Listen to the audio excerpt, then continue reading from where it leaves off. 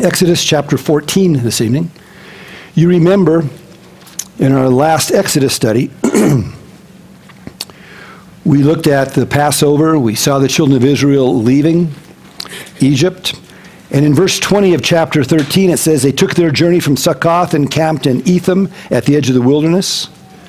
And the Lord went before them by day in a column of cloud to lead the way, and by night in a column of fire to give them light, so as to go by day and night. And it appears it was one pillar of cloud, the cloud in part of it, and a fire in the other part, and there was just one cloud with different areas. We'll see that as we go on further in Exodus. It'll become more clear on that. He did not take away that pillar of cloud by day or the pillar of fire by night from before the people. So we saw that as God's presence, the Holy Spirit there with them, leading them out of Egypt and all.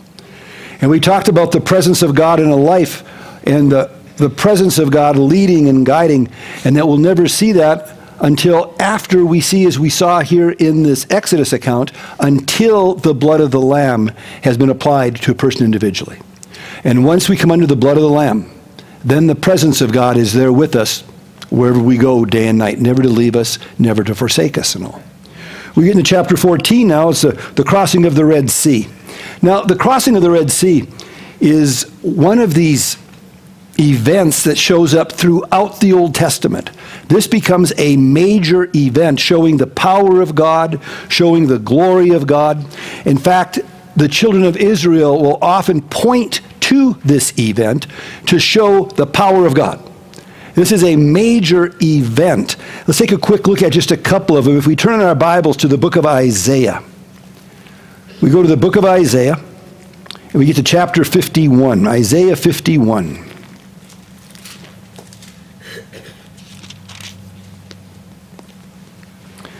It says there, verse 15, but I am the Lord your God, who divided the sea, whose waves roared. The Lord of hosts is his name. This is one of so many places I found this reference made to God parting the Red Sea, showing the power of God. And he's the army, he's the leader of the army of hosts and all. If we look at the book of Nahum, or Nahum, a minor prophet, and we look at the book of Nahum. Those of you that are in class, think of Minnesota, and you'll find Nahum. There's Nahum right there. So we want to go to Nahum, and we go to chapter 1.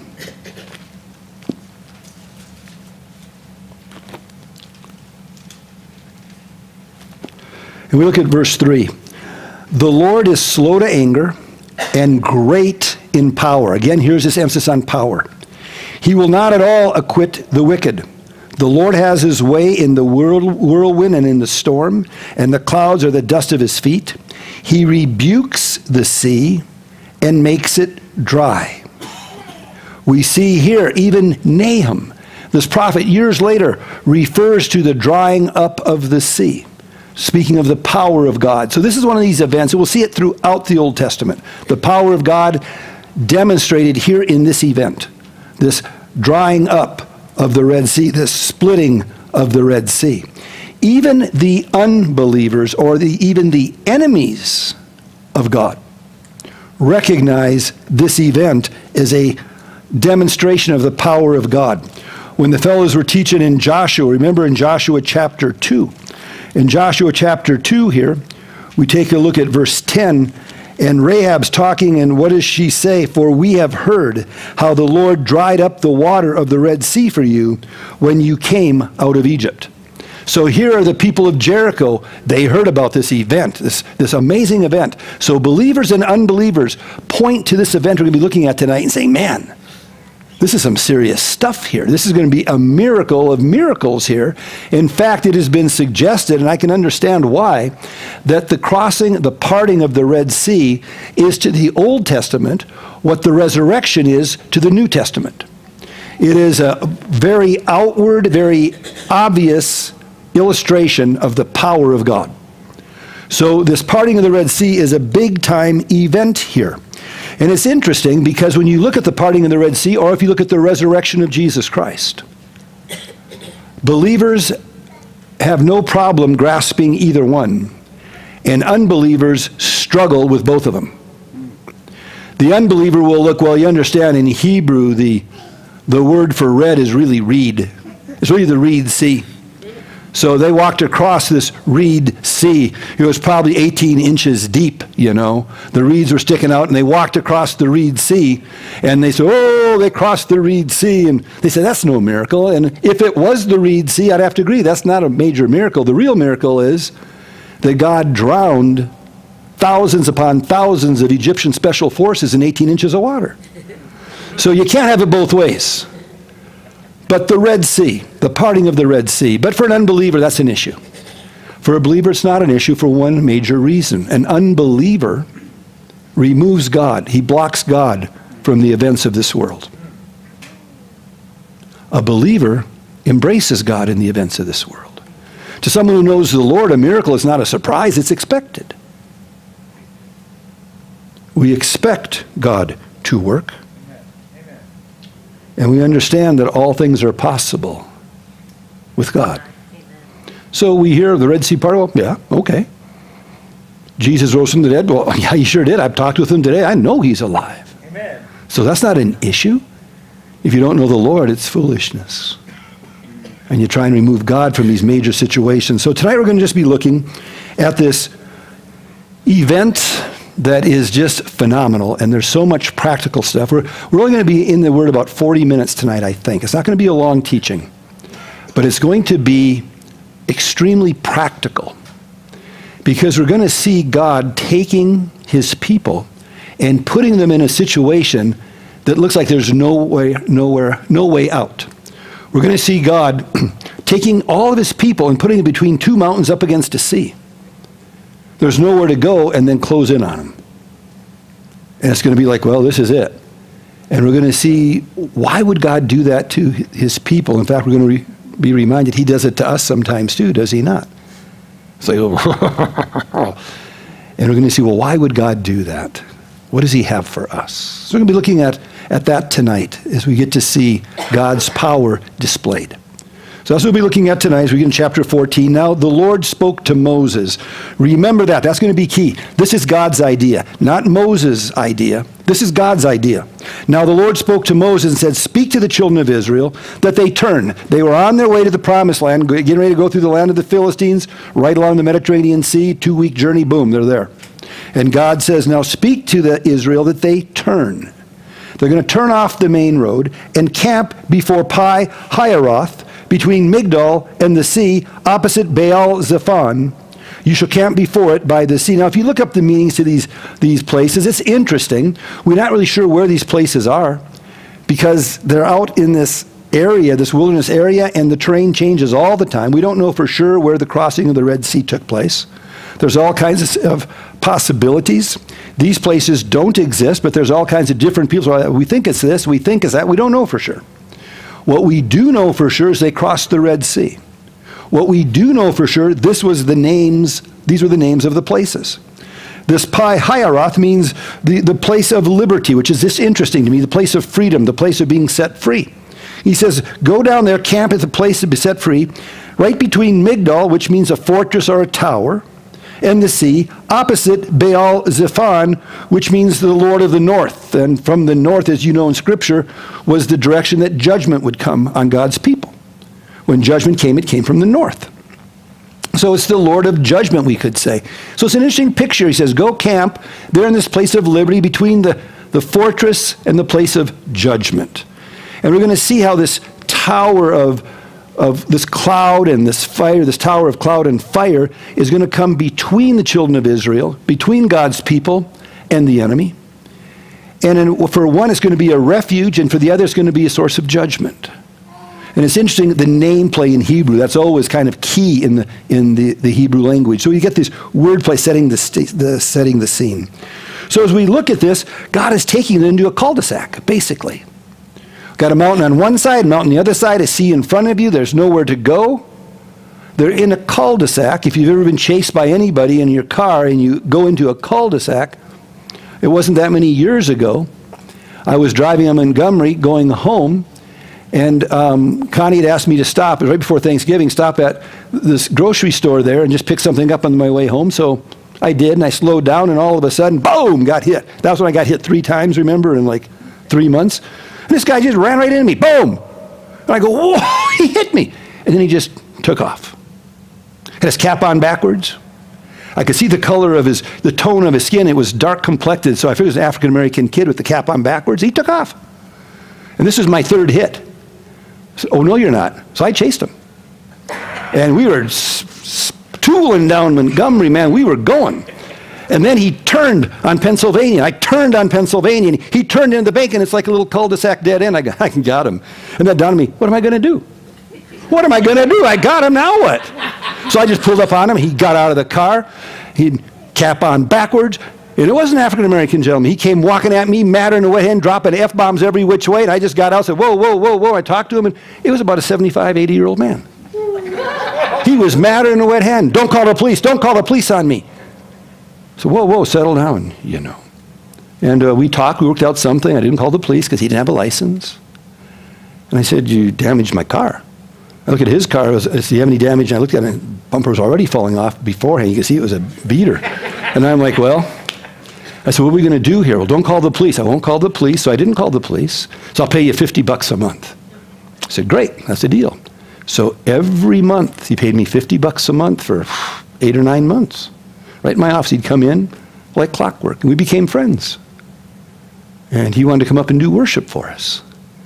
But we have a requirement to lead worship. You got to know Jesus. So he didn't come up and do worship, but talked with them. I had a chance to witness to him. He had some issues, and it worked. But anyway, I'll just say cul-de-sac. When you get pinned in, there's nowhere to go. And that's where these guys are. They get pinned in, and they're pinned in right now. Keep that in mind. They're pinned in. So he camps them there, and it's like, what? And little do they know, the Egyptians or the children of Israel, this is a God-ordained ambush.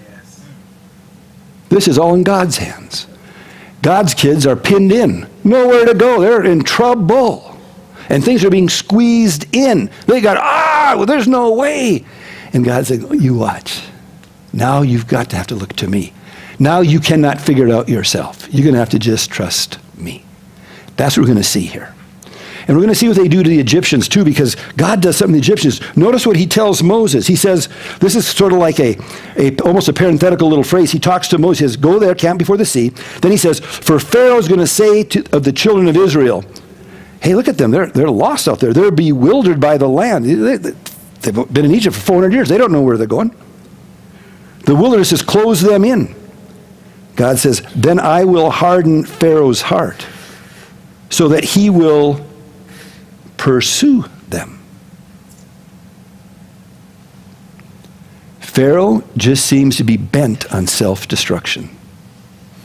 Over and over and over again, we've seen God with these plagues. I'm going to introduce myself to you. Let my people go, and I'll get rid of this. Okay, change his mind, change his mind. Eventually, it cost him the death of his firstborn son and every family in Egypt. And they're mourning probably a 3-day time by the time they get done with everything. They're expecting children of Israel to go 3 days in the wilderness. That's what they said they're going to do. Now all of a sudden, they're really going, but they're wandering out here and they're trapped. Let's go get them. They turn their heart, and the 10 plagues become a distant memory to Pharaoh and the Egyptians.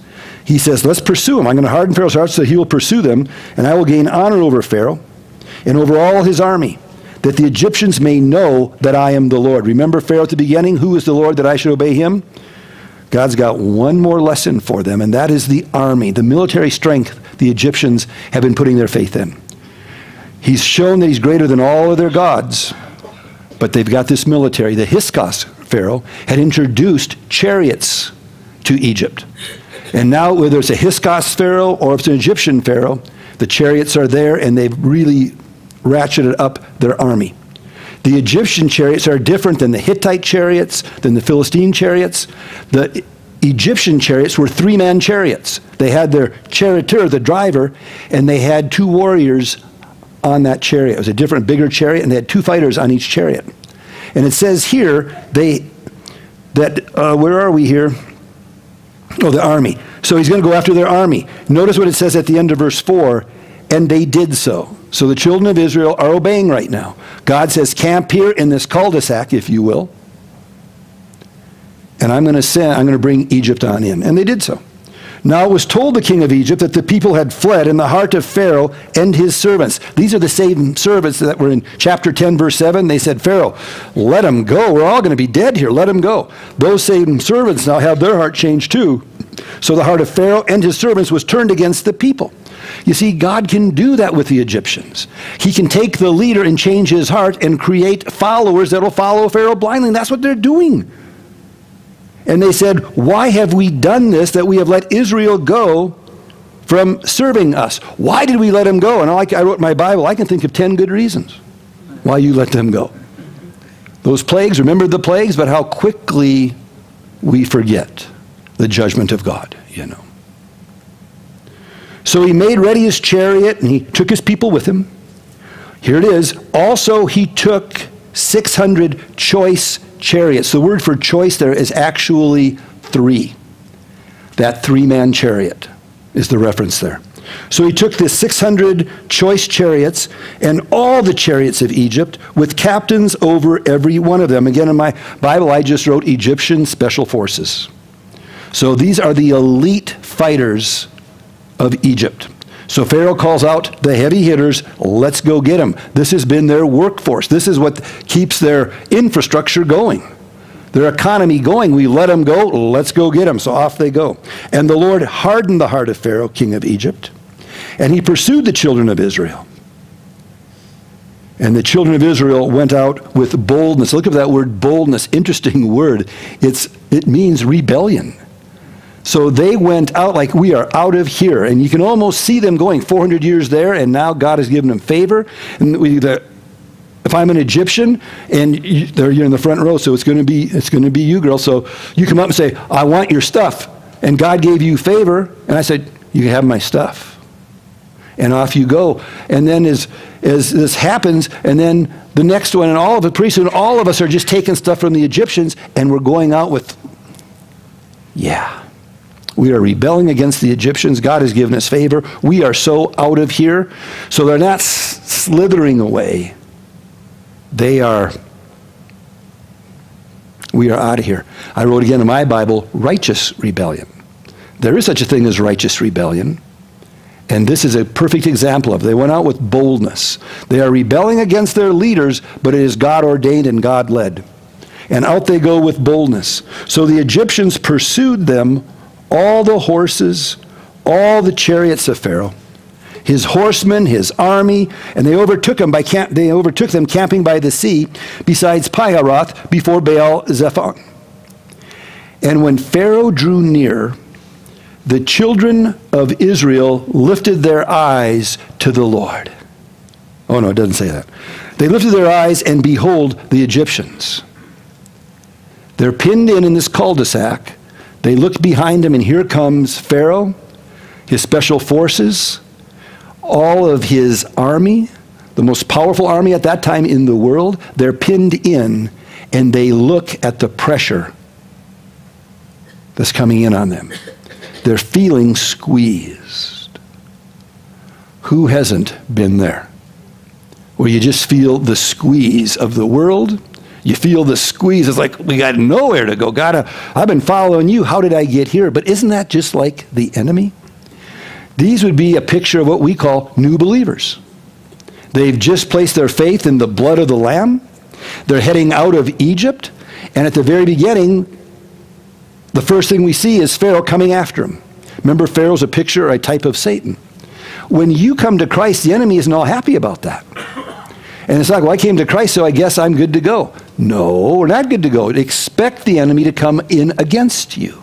And that's exactly what happens here. The enemy comes in against them. So here comes Pharaoh, and what do? They look at him. They look at the Egyptians. They lift up their eyes, and there the Egyptians are marching after them. Well, whenever we look at the circumstances, this is what we get. They were not afraid. They were very afraid. Remember Peter getting out of the boat in the Sea of Galilee. He looked at Jesus. He was walking above the waves, walking above the storm. Then he looked down and saw the waves. He started to sink. Same principle. We get our eyes off the Lord. We get them on to the storm. We get them on to the Egyptians, in quote, into the pressure that comes on. And then we try to fix it ourselves, do we not? We got to figure out a way to do this. We're going to see why God does that in just a minute. It's amazing some of the principles come flying out of this chapter. They lifted their eyes, and behold, the Egyptians marched after them. So they were very afraid. And it sounds so good. The children of Israel cried out to the Lord. We go, yes, that's good. We're freaking out. Lord, they cry out to the Lord, but notice what they cry out and do. They cry out to the Lord complaining. It's like, okay. So they cried out to the Lord, and they said to Moses, because there were no graves in Egypt, have you taken us away to die in the wilderness? That is one of the craziest things that could ever come from the mouth of anybody at this time. Egypt is a graveyard. That's what Egypt is. The pyramids, those are tombs. They've got mummies all over Egypt. And it's crazy because the whole thing with the Egyptian religion was preserve the bodies. So our embalming comes from Egypt, but our embalming is nothing compared to Egyptian. We talked about it last night. Embalming, Dr. Robert Holmes, 1858. We have to test question. You got to know that for the boards. But you got to know Dr. Robert Holmes. He's the father of American embalming. It's always good to be known for something. Can you imagine being known? I'm the father of American embalming. Okay, but that's Dr. Holmes. But the purpose for embalming in America is for public health. So we don't go for preservation. That's a side effect of it. The Egyptians embalmed for preservation. It was a religious issue. They believed that when the soul died, or when the person died, the soul left the body and went into a rabbit, went into a dog, went into a cow, and they figured out if it went into every known species of animal, insect, and fish, it would take about 3,000 years. And then they taught in their religion that after that journey of 3,000 years, getting all the wisdom of all these animals, fish and crickets and everything, then you would come back to your body with all this wisdom. Well, you got to have a body to come back to. So their goal was preserve the body so it would last 3,000 years. They outdid themselves. They just opened up a couple more tombs and unwrapped some of these mummies. So it worked. But we had to study the whole, how did the Egyptians do this? How they would empty organs without cutting open much of the body even. They would empty the brain through the nose, the cribriform plate, and they just pull it out and put it in canopic jars. And they put their organs, they had 4 canopic jars, and they'd put each organ in each canopic jar and put this natron solution and all this stuff. Yeah, I know, we're getting the detail. But that's what they did. And then they would wrap the inside of the body, and then they would actually pickle the body. They would put the body in a natron solution, a salt solution, like you do with cucumbers. And they would pickle you, and then they would bury you in this dry sand where there's no humidity. Or they'd put you in these tombs, and it was preservation. But because there's preservation, there's graves everywhere. And they're saying because there's no graves in Egypt, that's the one thing. That'd be like saying, oh, because there's no casinos in New Mexico. It's like, hello? You can't go more than 10 miles in any direction without running into one, you know. So, I mean, that was just a crazy thing to say. And they said, so because there's no graves in Egypt, that's why he took us to die in the wilderness? Why have you dealt so with us? To bring us up out of Egypt. Is this not the word that we told you in Egypt, saying, let us alone that we may serve the Egyptians? For it would have been better for us to serve the Egyptians than that we should die in the wilderness. Isn't it amazing how they forgot? That was what they said at the beginning. Remember when Moses went and talked to him and didn't give what God told him to say? Remember God said, you tell him if you don't let my people go, this is my firstborn. If you don't let my people go, God said he's going to kill your firstborn, Pharaoh. And remember Moses, when Aaron went to Pharaoh and says, you should let us go or else God's going to fall on us and judge us. He changed the consequence of disobedience. And then Pharaoh added on more work. And they said, see, you just leave us alone. Come on, Moses, you're messing things up. So they go way back to that. We told you don't do this. How quickly people forget what life was like BC. What life was like before we came to Christ. The enemy is so good, is he not? Even our flesh is good at. We remember some of the things we did before we came to Christ. Oh man, that was amazing. We had every Thursday night off. And we partied all the time with no guilt. It was fantastic, you know. And we forget about the hangovers. We forget about the arguments. We forget about the emptiness. We forget about the lack of hope and the fear of death. We forget about all the stuff that went with our before Jesus life. And that's where they're at. So, oh man, we're trapped in it, but it would have been better just to serve Pharaoh. Now we're going to be out here. We're dead. This is horrible. Oh man, and they're really bummed out. Said, Moses, why did you do this? Remember, it wasn't Moses that did this. It was the Lord that did this.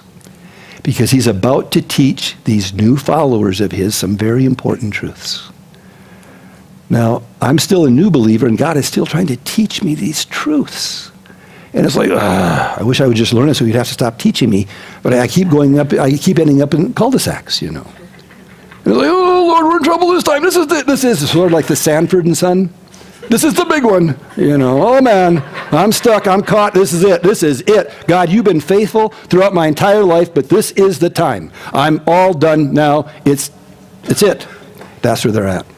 So why in the world would God bring his people into a spiritual cul-de-sac using physical tightnesses and squeezing and then bringing Pharaoh on in so it's completely, oy vey, we're in trouble, you know. Because he's showing his children it's a walk by faith, not by sight. And I'd like us to turn to the book of Philippians, Philippians chapter 4. In Philippians chapter 4,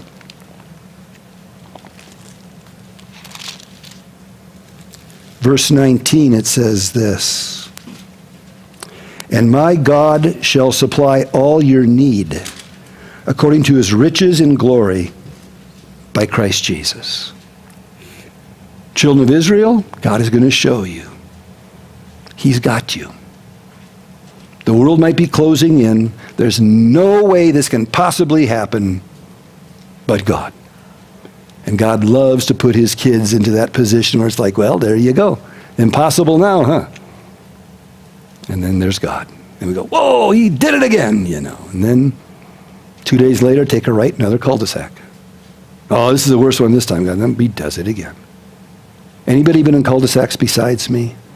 Isn't that amazing to see what God does? So remember that. Get our eyes off the Egyptians coming on in. Get our eyes off of the cul-de-sac and just get them on the Lord and say, God, what do you have for me here? This is some serious stuff, God. Hey, this is a big old mess. I'm glad you're God because we'd be in trouble. But I'm just going to continue to follow you. Amen. And we're going to see what happens here in just a minute. But not only here, but remember in 1 Corinthians 10:13, let's take a look at that too. We'll just take a quick look. Some of the cul-de-sacs are not just, oh man, we're being squeezed in.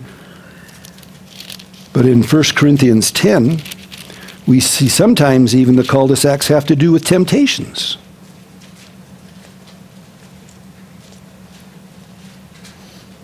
Verse 12, "Therefore, let him who thinks he stands take heed lest he fall.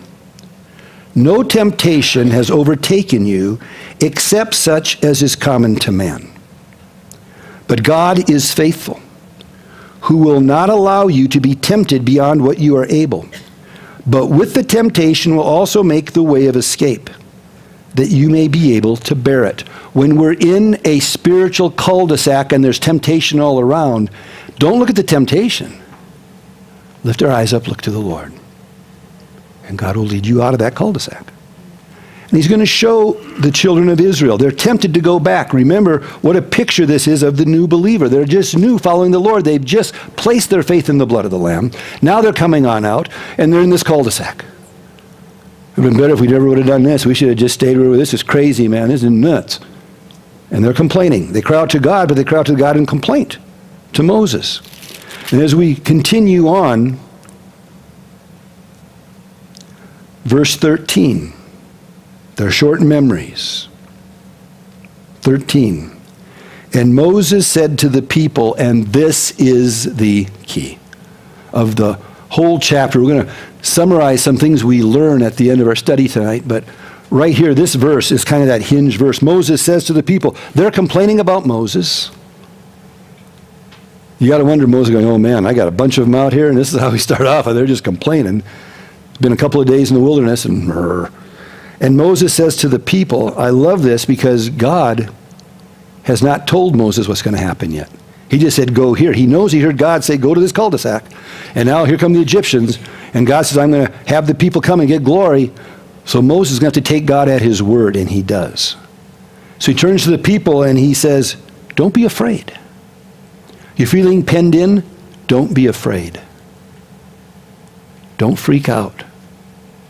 Get her eyes off the Egyptians. It's looking pretty serious. Get her eyes off the Egyptians. Get her eyes off the pressure. Get her eyes off the mountains on both sides and the Red Sea in front of us and the Egyptians coming behind us like, oh! Get her eyes off of that. Get her eyes off of that. Don't be afraid. We know how that works. He says, don't be afraid. Stand still.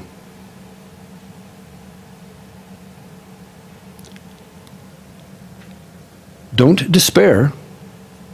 Despair, what does that do? That just casts us down. Don't despair. Oh, this is horrible. Then we get all depressed. Usually, depression comes from looking at the Egyptians rather than looking to the Lord. I'm just down. Lift your eyes to the Lord. Despair gets us down. Don't fear. Fear causes us to retreat.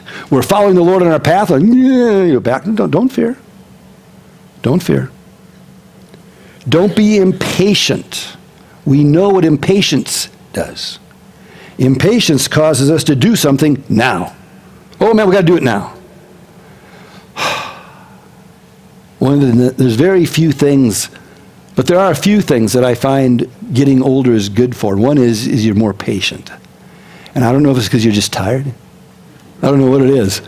When you're young, let's go, let's go, let's go, let's go. You just jump, let's try this, let's try that. You're just out there. And the older you get, the more patient you get. And let's just see what God's going to do. Let's just calm ourselves and let God. Impatience causes us to do something now. It doesn't say to be impatient. And presumption, don't presume.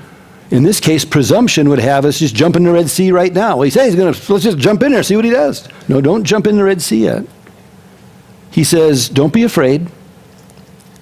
Stand still. 9 years ago, we'd have said, calm yourself. Just chill. Feel closed in? Don't be afraid. Stand still. Stand still is a good thing to be doing. If we stand still, it helps us not fight the battles in our flesh. The flesh, we got to do something. That old adage we say over and over and over again, don't defend yourself. You're being closed in, don't defend yourself. Don't be afraid. You're being attacked. Don't defend yourself. Just stand still. If we stand still, notice what he says, and see the salvation of the Lord. The old adage is, if you defend yourself, God will let you. If you don't defend yourself, God will be your defense. So just falsely accused, it's all right. Don't get caught up in the fray. Rightfully accused, well, repent. Thank God for the accuser. Lord, thank you for bringing that person that hates my guts to point this out so I can get right. That's awesome. They might hate my guts. I love them. God, you use them. This is fantastic. So either way, you win. If it's true, repent. If it's not true, God will deal with it. Don't have to get caught up in that stuff. That is the way of the world. That's not godly. Don't get dragged down. Don't be afraid. Stand still. See the salvation of the Lord, which he will accomplish for you today. For the Egyptians who you see today, you shall see again no more forever. Oh man, that had to just sound really good. The Lord will fight for you, and you shall hold your peace. Don't be afraid, stand still, see the salvation of the Lord. The Lord's going to fight for you, so hold your peace. Just trust God. It's pretty good. Take a look at Hebrews chapter 11, just one verse, Hebrews 11:29. It talks, we may read a little bit more since we've been studying Moses a little bit. We can look a little summation of his life. That might be fun. Hebrews 11, verse 23. We'll just read about Moses quick. By faith, Moses, when he was born, was hidden 3 months by his parents. That's the parents' faith. Because they saw he was a beautiful child and they were not afraid of the king's command. By faith, Moses, when he became of age, refused to be called the son of Pharaoh's daughter, choosing rather to suffer affliction with the people of God than to enjoy the passing pleasures of sin, esteeming the reproach of Christ greater riches than the treasures in Egypt, for he looked to the reward. By faith he forsook Egypt, not fearing the wrath of the king, for he endured as seeing him who is invisible. By faith he kept the Passover and the sprinkling of blood, lest he who destroyed the firstborn should touch them. By faith they passed through the Red Sea as by dry land, whereas the Egyptians, attempting to do so, were drowned. And there it is at verse 29. It summarizes chapter 14 of Exodus. In the Old King James, it says, by faith they walked through the Red Sea. And I looked up this word passed or walked, and passed does imply a walk, not a run. And I found that interesting. Because now let's take a look at this. Just keep that in our mind. The Lord will fight for you, and you shall hold your peace. And the Lord said to Moses, why do you cry to me? Tell the children of Israel to go forward. That is so interesting. You see, there's a time to pray and there's a time to act. And it's important we make that distinction. Praying is important, but if it's just praying and there's no action, that's a bad spot to be in. And what does God tell Moses? Why are you crying to me? The praying time has ceased, Moses. It's now time to get going. Tell the children of Israel to go forward. But lift up your rod and stretch out your hand over the sea and divide it. And the children of Israel shall go on dry through the midst of the sea. And I indeed will harden the hearts of the Egyptians, and they will follow them. So I will gain honor over Pharaoh and over all his army, his chariots and his horsemen. Then the Egyptians shall know that I am the Lord. Which Egyptians? The ones that are still back in Egypt. What happened to the army? They got drowned in the Red Sea. Now they're going to know.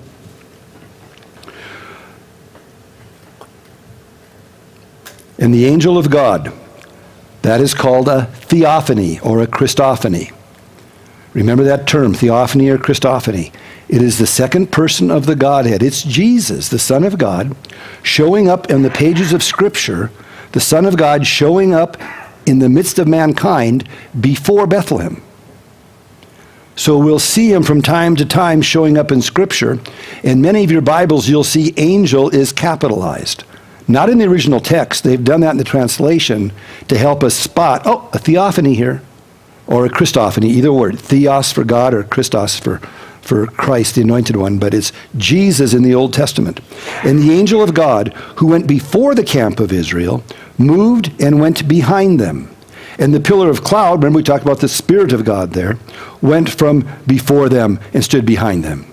So it came between the camp of the Egyptians and the camp of Israel. So now the Egyptians are moving in. God is leading them. He leads them up to the Red Sea into this cul-de-sac.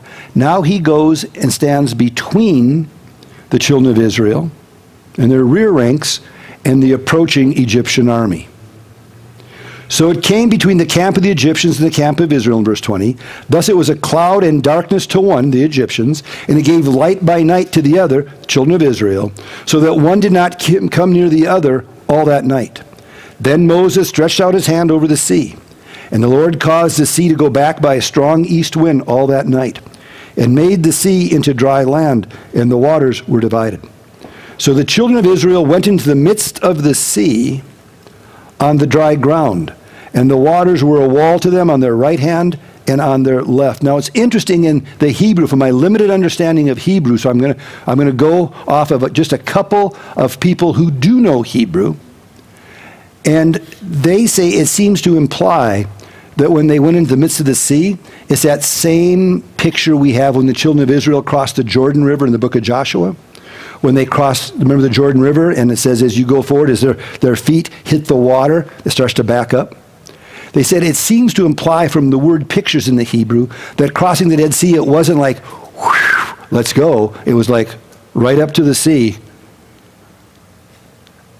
And as you walk, it just keeps parting.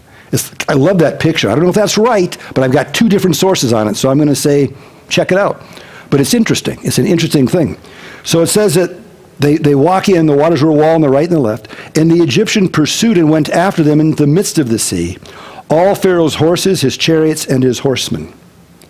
Now, one guy, I am so away, there's no pulpit, I have to give him, but I'm not by the pulpit. My Bible's closed, it's behind me. One guy I was reading this week, it was so interesting, and I'm not saying this happened, but what a picture it was. Because he said, you realize that this cloud completely darkened everything around the Egyptians. So think of a tremendous fog or something. It's just, you don't see anything.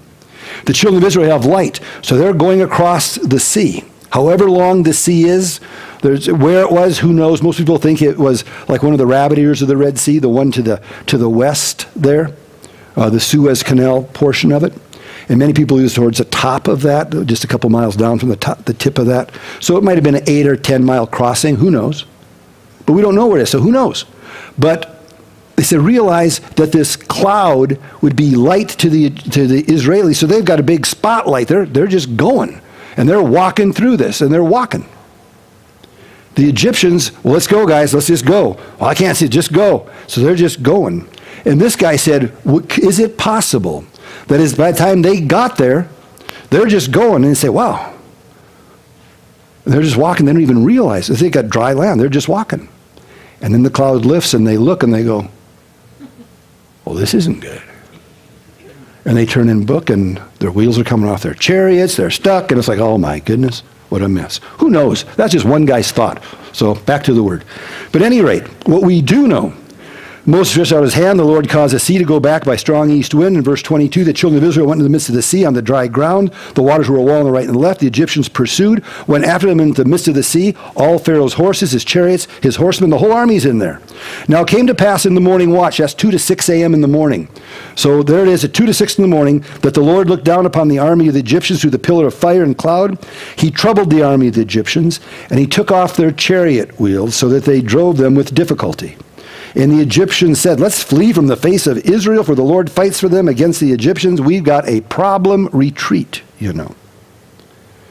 Then the Lord said to Moses, stretch out your hand over the sea, that the waters may come back upon the Egyptians on their chariots and on their horsemen.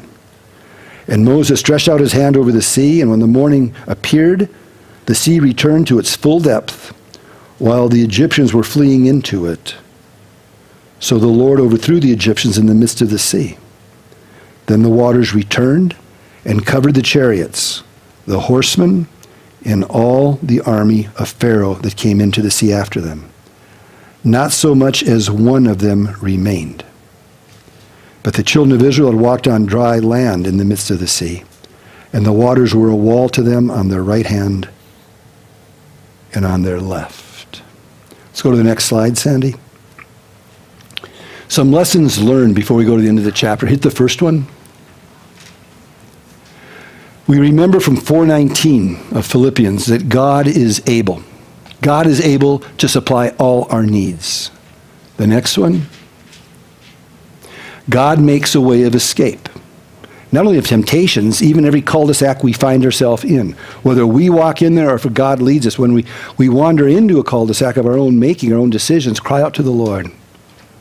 Repent and let God give you a way out. He will. It is interesting.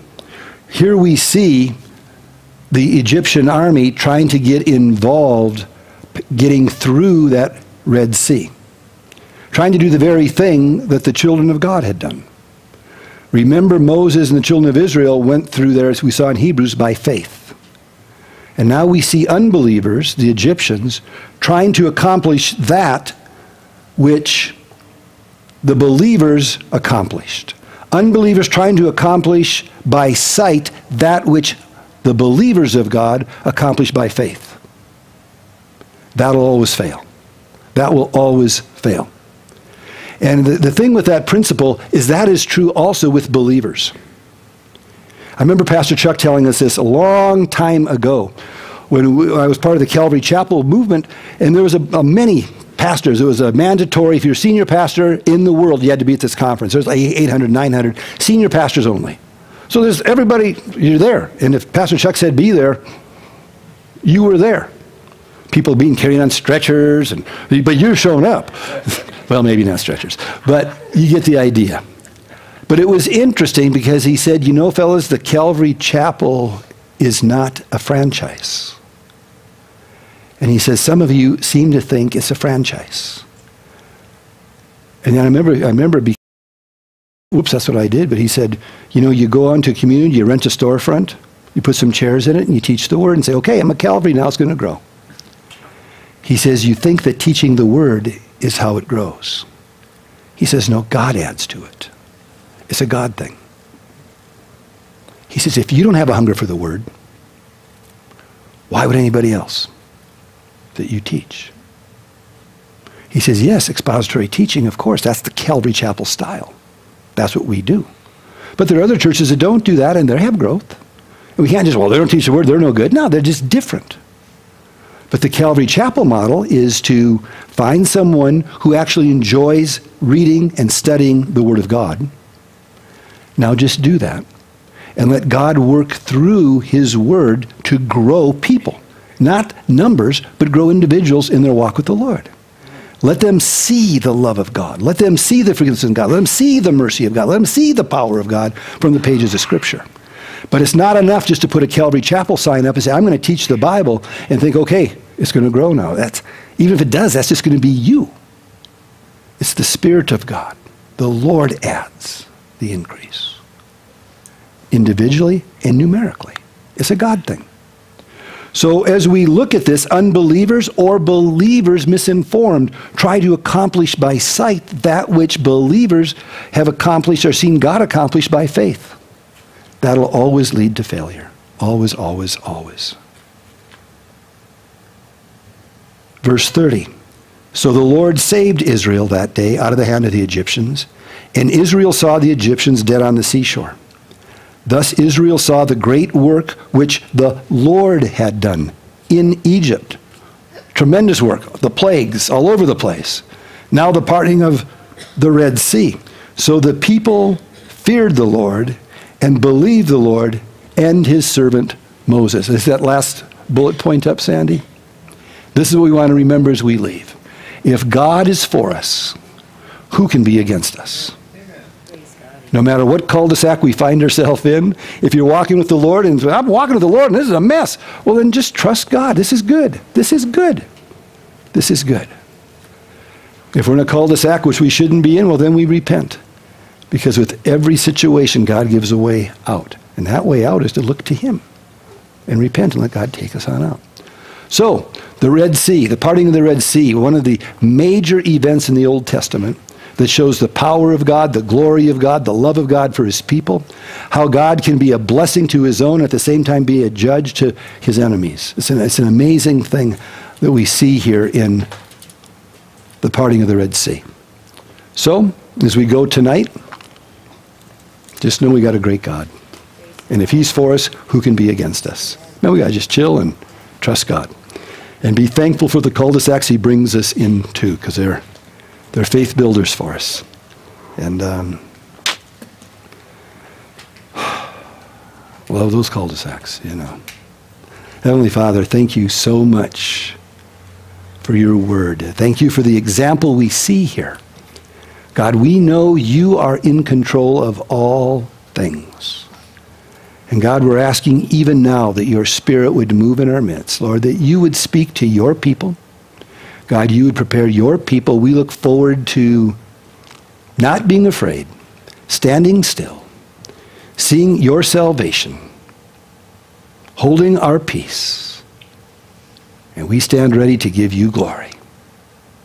Again, God, help us to walk by faith, not by sight. We're truly going to trust You. We pray for a safe trip back for the girls, for Mindy and Reva and Sharon. Ask you watch over them. We thank you for their willingness to go into Honduras and work with the orphans down there. And God, we pray for safe return home. We look forward to hearing all that you have done. We pray for the outreach coming up to Honduras again and also in Bulgaria now, God. We pray that you go before those that are going, keep them safe, use them to be a tremendous blessing. In Jesus' name.